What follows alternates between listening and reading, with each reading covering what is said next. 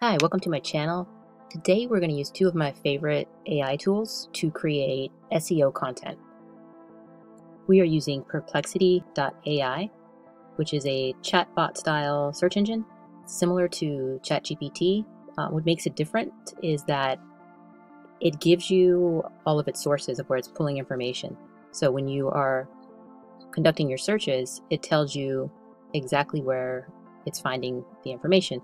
And this is what makes it one of my favorite tools, because you're able to see exactly where it gets all of its information. It really reduces the chance, doesn't completely eliminate it, but it reduces the chance of like false information or AI hallucinations, because you can go and you can drill down and make sure that the data that it's giving you is accurate. You can also focus your searches in specific areas. So you could tell Perplexity to look only in like academic writings, or on YouTube, or Wolfram, or Reddit, or just across the entire web. So this is the first place we're going to start. Another thing that sets Perplexity apart is that it can search the internet right out of the box. So with ChatGPT, the only way you can directly interact with the internet is by upgrading to the premium version. So you don't have to do that with Perplexity. You get instant access to the internet without having to upgrade or get some premium service. Next, we're going to use NeuronWriter, which is a content optimization tool, and it gives you recommendations on how to improve your writing so that it's optimized for search engines, but also more engaging and easy to read for humans.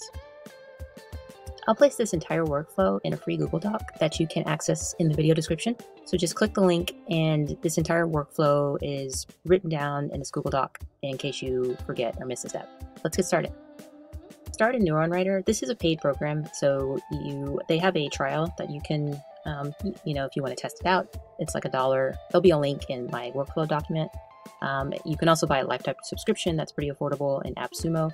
So I'll have those links.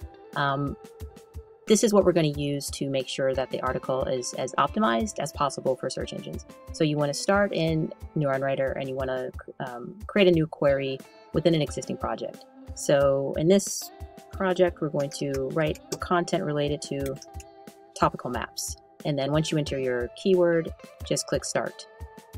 So next, after you do that, click the query that you just created. And what NeuronWriter does is it scans the top ranking articles around this specific subject, and it pulls data from those articles so that it can give you very specific recommendations on what you need to do for your content. So if you go into editor, I'm going to delete this, and if you click here where it says competition, you can see where NeuronWriter pulls all of this different research related to the specific subject of topical mapping. So these are the articles that it's looking at, and these are all within the top 30 results in Google. And you can look at specific analytics about each of these articles if you want, and it's pulling from Moz, which is really one of the leading SEO tools. And you can look at your competitor structure, like how their articles are structured.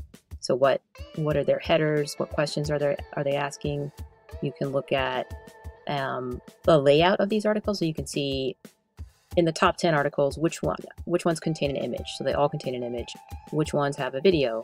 Only one actually has a video, which has iframes, a table, a form. So you can see like what are the ingredients that it takes to be a top ranking article for this subject. You can also look at content terms, so you can look at what your keyword distribution needs to be. And NeuronWriter is also going to give us a lot more information on this, but this is what the real power of NeuronWriter is. This tells you what terms search engines kind of look for in articles, and this is not going to like guarantee that your article is going to be #1, but it's just, this helps the search engines understand what your article is about. And it's also, what it's trying to help you do is write content that's more readable and more engaging to humans. So these are words that it finds in the top ranking articles that basically kind of like the topics that people are looking for when they're searching this subject. So back to our content editor. So this right panel in NeuronWriter is where it gives you a lot of different types of information. So when you look at this terms panel, these are the specific terms that Neuron recommends you have in your content, and it tells you the terms, and it also tells you the number of times that it recommends you use this in your content. It also has a section here, outline. So this is using competitor data to tell you what are the common headers that it's seeing in the top ranking articles. And this is what we're going to use to actually generate our content and build our article in Perplexity. So there's different ways that we can use this. We're going to start here on the competitors tab, and we're going to copy over some of these headers. So what is a topical map? That's definitely a question that we want to answer in this. Why do you need a topical map? How to create a topical map? We can also look here at smart headings. So these are headings that contain some of the recommended terms that NeuronWriter suggests you have in your content. So you can use some of these. One of my favorite sections here is questions. These are questions that it takes from Google's People Also Ask. So if you go to Google and you do a search, this People Also Ask these are basically popular questions that people are asking around your subject. So I love to build my articles around these questions, because when somebody is searching for this specific topic, you want to have an article that contains, answers to those specific questions. So we can do a little bit of modification here. So how do I create a topical map for SEO? This is a good one to have. How do you build topical authority? Want to get even more specific. People are wondering, how do you create a map in ChatGPT? So you could answer that question. So you get the point. You basically go through, and right now it doesn't matter if they're H2, H3, whatever. But let's get like at least 8 of these. Let's see, we have so far 6 or 5. I'm going to get 3 more. So this is going to be our basic outline structure. And here we're building an outline specifically around questions that we know people are asking. So I have these noted, and next I know what terms I should include in my content. So we're going to take this information over to Perplexity to start writing this content for us. We're going to break this up into individual sections. We're going to have Perplexity answer each of these questions one by one. And once again, Perplexity is free to use. You can just go to perplexity.ai and sign up and immediately start using their free tool. So the prompt that we're using is use markdown formatting to write a unique 500-word response to the question blank, write in a tone that an 11th grade student can understand. We're saying that because we want to make sure that this is readable, and 11th grade is kind of like a good target level of complexity in terms of, you don't want to use overly complex language, because you'll exclude people that, it's not going to be as engaging. And we also want Perplexity to use some specific keywords that are recommended by NeuronWriter. So let's go to NeuronWriter and let's get our first question. We're going to plug it into here, and we want NeuronWriter to include some keywords. Sorry, we want Perplexity to include some of our keywords. We're going to just break these terms up over the course of this article, but when you go into NeuronWriter, you can just click list of terms and click this, and then it copies all of the terms. I think it's going to be a few too many terms for this initial paragraph, but we can just split this up into half. So we'll just start with like half of that list and click the green arrow button, and immediately Perplexity starts writing. Okay, so I told Perplexity to give me a 500-word response to my question. I think it might have given me a bit more, but let's copy this over. So it basically wrote like a little mini article, but we're not going to use all of it. I'm going to leave the conclusion there. But let's put this under our first question. And right off the bat, you can see it did include the keywords that I asked it to. It did a great job. And we'll also be able to see like how many words this is. So this is actually 440 words. So it pretty much almost hit it right on the target in terms of the number of words that I asked it to include. So that's great. So as we're building this, you're going to notice this is NeuronWriter. So I've gone back over to NeuronWriter and I've copied the Perplexity content here. This score is going to change over the course of us building this article. And the goal is, this is scored from 0 to 100. You want to get as close to 100 as possible, because this tells you how optimized your article is. It also shows you how optimized it is compared to the top 10 ranking competitors. So you can see, like, if you click this button, actually, if you just hover over here, you can see that the highest ranking article has an SEO score of 79, and that's the #1 ranking article. So we want to get at least a 79, but we're going to have to hit over 79 because we want to be better than the #1 article in Google. So next, let's do our second term, and we're going to come back in here and adjust our H2 and H3 headers. But let's go back over to Perplexity, and we're going to use the same prompt, but we're going to modify a couple things. First, we're changing the question that we're answering to, why do you need a topical map? And we're also going to mix up the keywords that we have it use. So we're going to copy over this list of terms. And before we deleted the bottom half, now we're going to delete the top half. We can spread it out and then click the green button. And now we're going to copy this content over into NeuronWriter. Okay, so you're going to go through all of your questions and you're going to ask each one in NeuronWriter.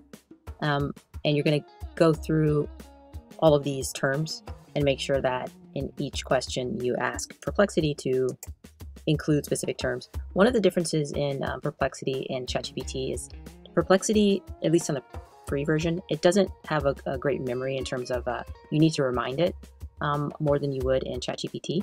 So this is why I'm using the same prompt over and over again, whereas in ChatGPT you could use a prompt once and it would remember generally what you needed to do. So I'm going to generate my entire article, and then we're going to in Perplexity, and then we are going to optimize it in NeuronWriter. Okay, so we've answered all of our questions in Perplexity and copied everything over into NeuronWriter, and we've also included a good number of the terms that NeuronWriter recommends. If it's in green, a term is in green, it means that you've used this specific term the exact number of times NeuronWriter recommends. If it's in sort of this orangish, yellowish color, it means that you are kind of right at the threshold of how much NeuronWriter recommends you use that term. If it's red, NeuronWriter recommends that you reduce your usage a little bit. So if you click on a term that's in red, you can get it, NeuronWriter will highlight it for you in the content, and you could go through and remove that term so that you're not keyword stuffing, or you don't have too many of one, of a specific term in your content. So now that we've done that, our score is at about 44, so we have a ways to go. So let's start with our metadata. We're going to have NeuronWriter generate a title and description for us, and it can automatically do this for you, and it will do this for you using competitors' metadata as well, researching how competitors have structured their metadata to give you recommendations. So if you just click this little wand, NeuronWriter can generate it for you. So here, how to create a topical map for SEO success, an essential guide. You can also write your own, and you can go through this competitor research and kind of look at what other people have done to craft your own title. And you can do the same thing for the description. So we have NeuronWriter writing our title and our description. Learn how to create a powerful topical map for SEO success and achieve topical authority in your niche. Increase organic traffic with our step-by-step guide. So let's save and close. It also shows you how your metadata will look in Google, which is helpful. So we'll save and close. And by doing that, creating our metadata, we've increased our score to 65. So let's save this. So now I'm going to go through our content and basically modify it, kind of tweak it a bit, give it our own voice, change. These are all H2 headers, and so we want a mix of H2 and H3. So I'm going to go through, and you can just easily modify your headers and just go. I'm going to go through, and I'm also going to, some of these paragraphs are pretty big. They're just long paragraphs. So I'm going to divide things up into smaller paragraphs because people like to read things in like smaller bits of information. And then I will lastly go through and modify some of the language, maybe take out some information. There's probably some redundancy in here. So the goal is to just really go through this, edit it, give it your own voice, and get it ready for the next step. I've gone through my content and I've modified it a lot. I've changed my headings to a combination of H2, H3. I also removed redundant content. I tweaked a lot of the sentences and, just restructured it because I don't want to just directly copy word for word for everything that AI generates. So we're at a 62. My score actually went down a little bit as I tweaked the content. And now I want to get some high authority links for my content so that I can link out to other articles around this subject, which is another way to boost your SEO. And also give your readers resources that they can look at if they want to like drill down deeper into whatever it is you're writing about. So we're also going to use Perplexity to do that. So what you can do is in all of the searches that you're doing in Perplexity, it's pulling from specific sources. So you can basically go through and look at the websites that Perplexity is using to build these responses. So let's do that now. Okay, so when you go back over to Perplexity and we're going to source some links to high authority websites, you'll see like a related questions at the bottom of your search. So just click into one of those and it'll pull more information related to this subject. And then what you can do is you click at the bottom of the results that it pulls. There's 3 dots and click View Sources.